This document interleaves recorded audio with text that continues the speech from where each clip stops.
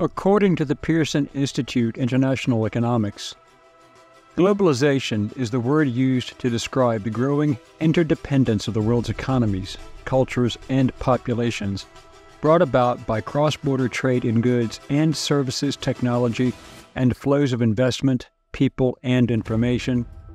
The wide-ranging effects of globalization are complex and politically charged. As with the major technological advances, globalization benefits society as a whole while harming certain groups. Merriam-Webster defines it as the act or process of globalizing, the state of being globalized, especially the development of an increasingly integrated global economy marked especially by free trade, free flow of capital, and the tapping of cheaper foreign labor markets. Who or what is pushing for globalization?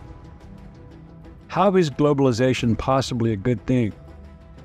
How is it possibly bad? What are the main concerns many people have about it? Hello, I'm Colin Heaton, military veteran, historian, author, and welcome to this episode of Forgotten History.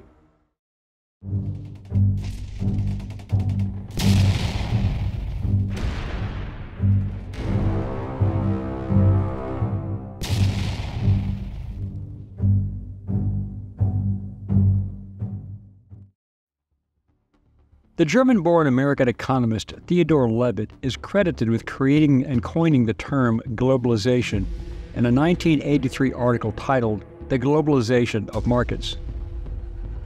To many people, globalization is the uniformity of nations into a single entity, a mutually agreed-upon arrangement connecting trade, currencies, immigration, even politics.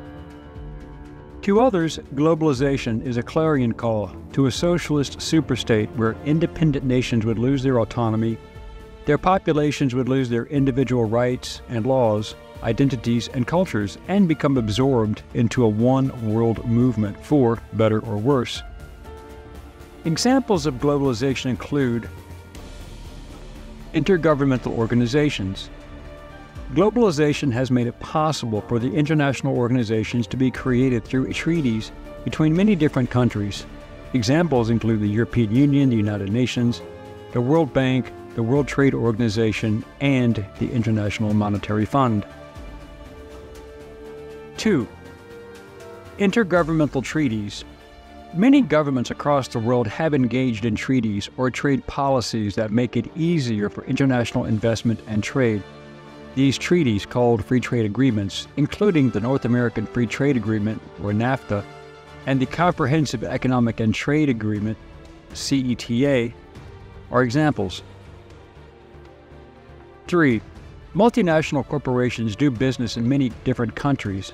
Globalization is the reason that multinational businesses exist. For example, globalization allows major U.S. corporations to sell their products to Mexico, Europe, Africa, South America, Australia, and China.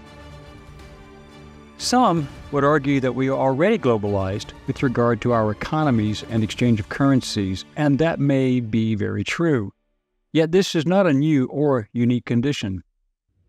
For over 3,000 years, as the barter system began to fade, even ancient cultures and societies were trading on an international scale, and they used the same basic currencies of precious metals as their economic base.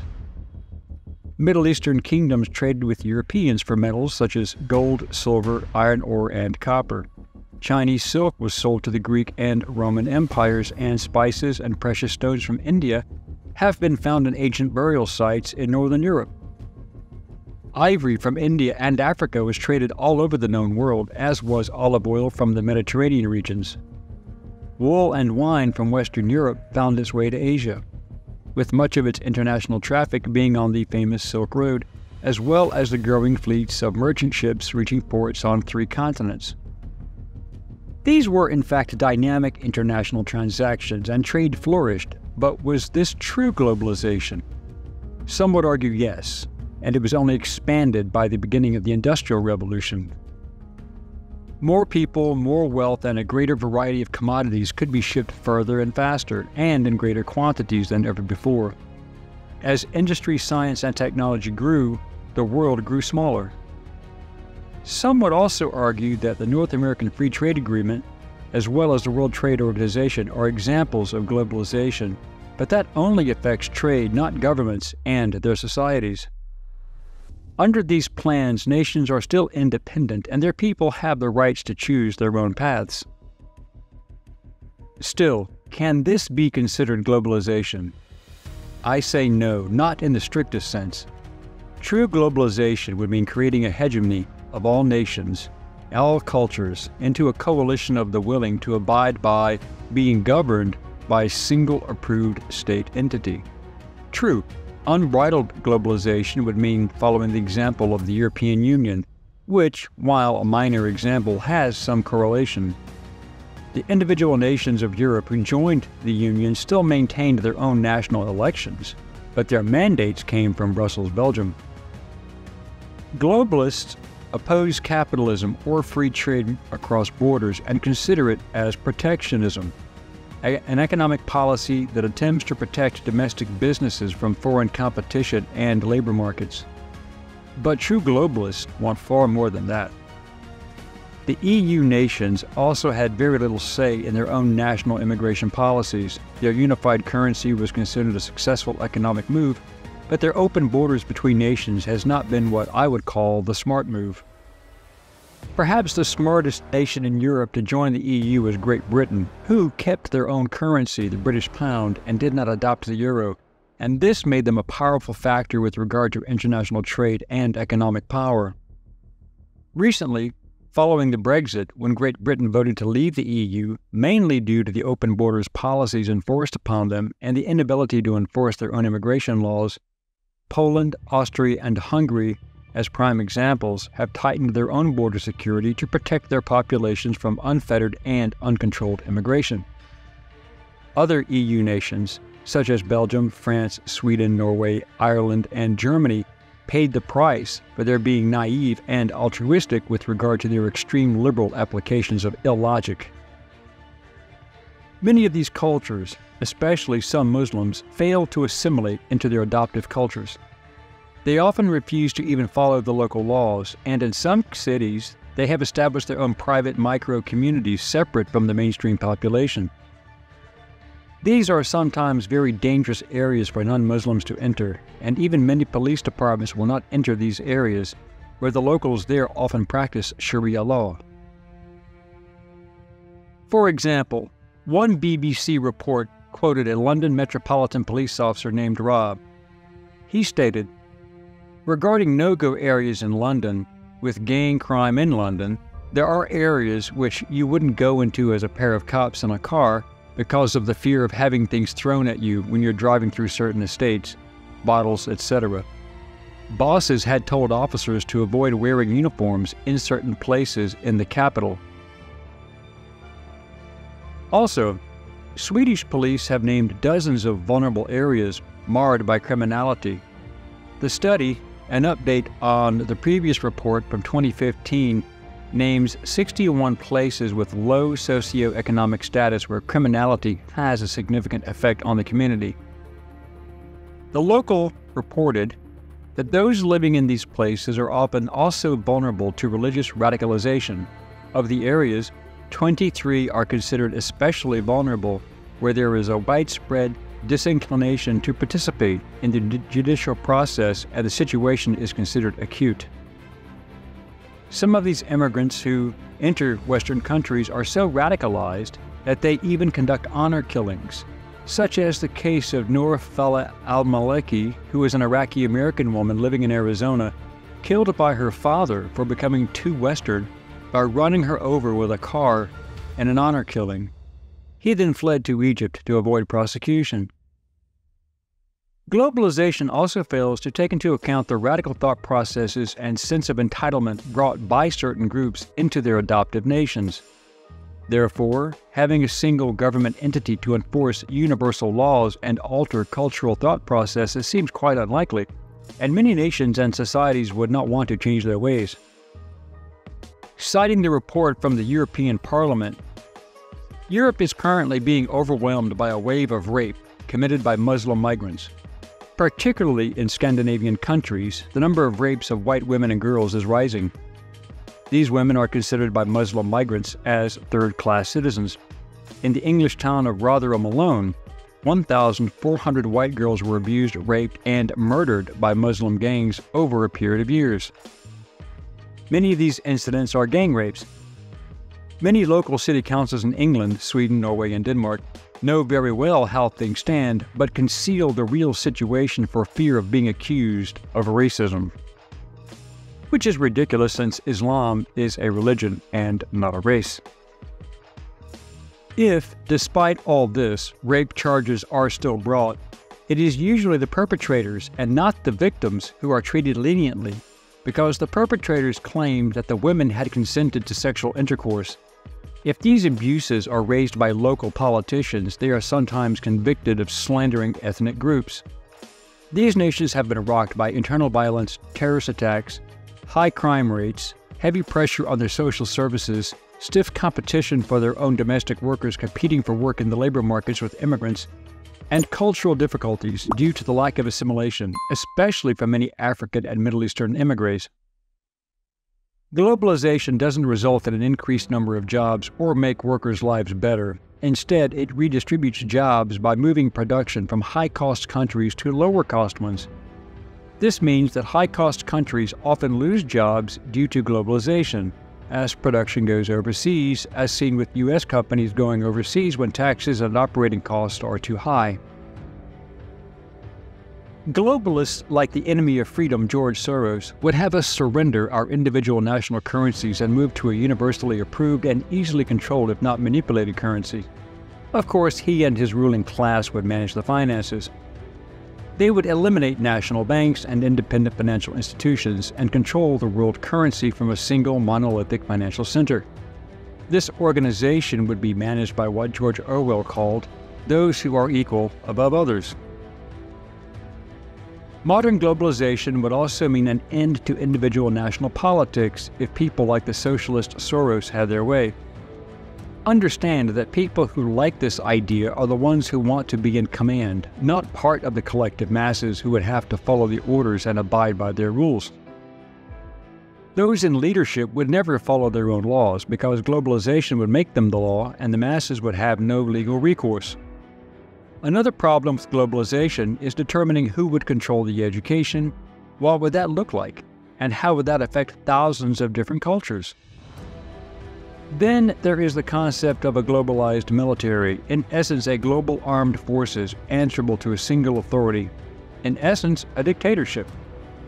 We already see how the United Nations has consistently failed at peacekeeping when throwing soldiers together from many nations. Also, countries like the U.S. pay the majority of the UN bills, while many other nations who contribute virtually nothing and have abysmal human rights records still sit on important councils and have voting rights. How would the globalists balance those books? There are problems with language barriers, religious and cultural differences, right down to dietary issues according to religion would have to be addressed. That same problem would exist in the global education system, mandated by a single authority. We saw how well that worked in National Socialist Germany and communist nations where indoctrination was part of the educational process, much like what liberal Marxists are trying to do in the United States today, Australia, and in Europe. How would the dedicated globalists address those issues? Which political paradigm would they adopt? A representative republic? A democracy? A monarchy? A socialist state? Globalization in much smaller versions has been tried and failed, such as the Roman Empire. It was under one currency, one government, one military system, and one polytheistic religion until the 4th century. The Catholic Church tried it with the Holy Roman Empire, trying to reel in Europe's rulers under a single authority, the Emperor, who only answered to the Pope, and that did not work out too well. Vladimir Lenin and Joseph Stalin tried it with communism, and that lasted 74 years. Again, the same program as the Romans minus religion. China is still communist since 1949, but it is straining to become capitalist economically while maintaining tyranny at home. The Japanese tried it in Asia as they extended their empire, as well as Nazi Germany.